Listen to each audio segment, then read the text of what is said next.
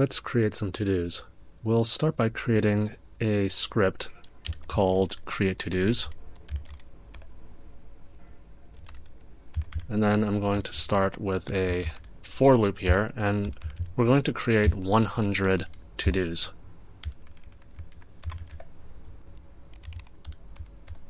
So I'm going to use the await keyword here, and then import db, and then call the insert method.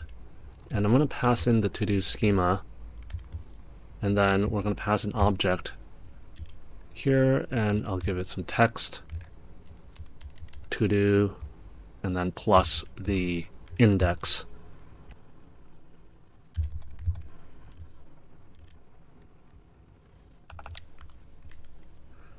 So as you can see, we're getting a TypeScript warning here. It says no overload matches this call. So let's look into why that might be. So I'm going to add the ID here, and then the warning goes away. So that isn't ideal. And let's go to our schema and see why. So right now we have an integer, and this integer is a primary key. So we're going to want to use serial instead.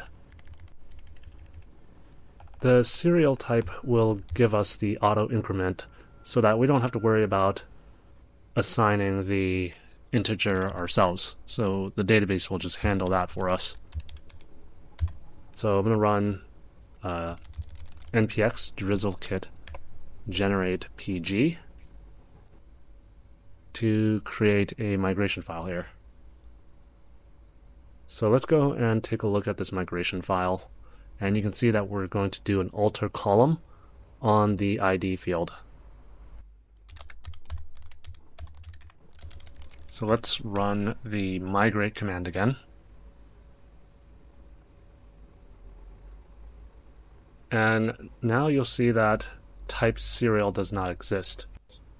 And as it turns out, we cannot use the alter with serial. So we're just going to have to use a workaround where we drop the table and then recreate it.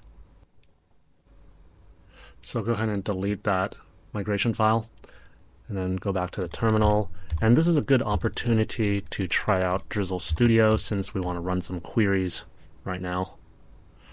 Okay, looks like we have to install PG first, so I'll run npm install PG.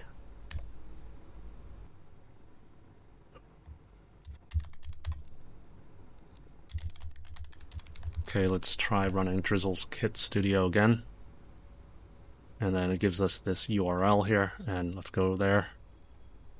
And as you can see, we have a to-do table. So let's go to SQL Runner and try running the drop table command. So drop table to do. And for some reason, the run button doesn't show up. Let's try running a select. And it does show up. So I'm not sure if that's some sort of guardrail they place on us, but looks like we can't run it here. So we're going to go straight to the Neon SQL editor and then just run it in here instead. So I'll run drop table to do, and looks like that worked. So go back to the file here, and we're going to change the migration, make this a serial, and we'll copy this and go back to the Neon console and run that.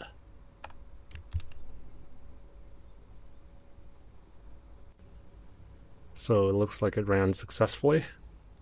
And if we go to table, go to to-do, it's still an integer, but it should auto increment this time. And our warning is gone since we updated our schema. Let's go and run the script again. So create to-dos. And we have another issue here. And it looks like our environment variable isn't loaded, so we'll need to add an import for the .env/config so that we can get our environment variable. And then let's go back to the terminal and run the script again.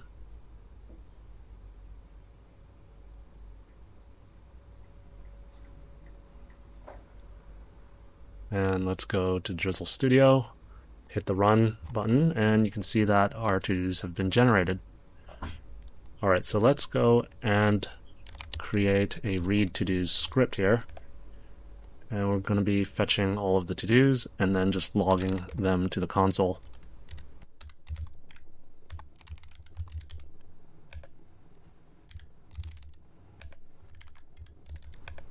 We're going to be using the SQL-like query builder here. So to do that, we'll call select and then from to-do, and then we'll just log out the to-dos. All right, let's run the script and see what the output is.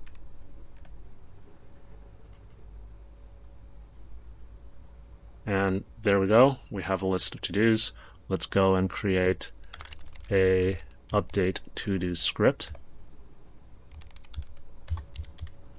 And I'll import db first and then call update on the to-do schema, and we'll have to set the value. So let's mark a to-do as done.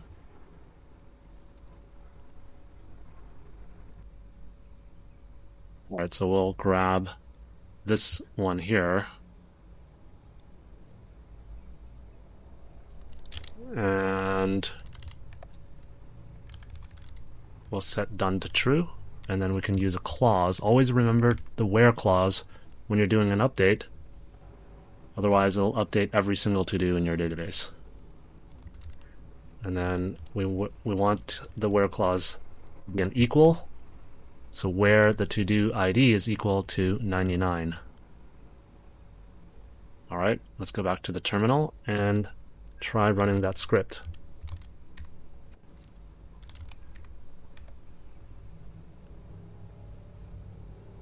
Okay, looked like it ran successfully, so we'll go back to the read to do script, and the one that we updated is now set to true. So let's try a delete script here. All right, so we'll call the delete method on our DB, pass in the to-do schema, and we want to delete the to-do where the ID is equal to 99. Okay, we're back in the terminal, and let's try the script out. Delete to-do. And let's run read to-dos. And that to-do is now gone. So let's test the Drizzle runner and just to demonstrate how this works. So we can actually just use our Drizzle DB instance here and run Drizzle queries. And sometimes I forget that you need to pass it into the from and not the select. And so now if I hit the run button, you can see that our to-dos are now showing down here. And you can also see your schema in this tab here.